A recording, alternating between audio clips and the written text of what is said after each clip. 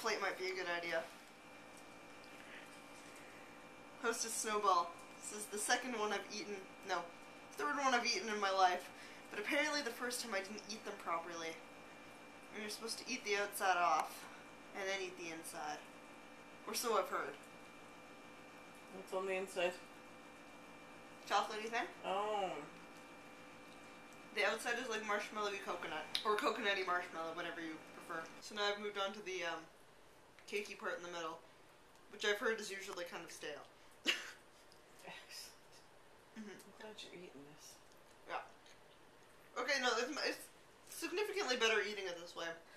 Is it dry and spicy? No. Okay. And the cake part is not stale, so that's good. I now understand why these things exist and haven't gone, you know... Extinct? Extinct, yes.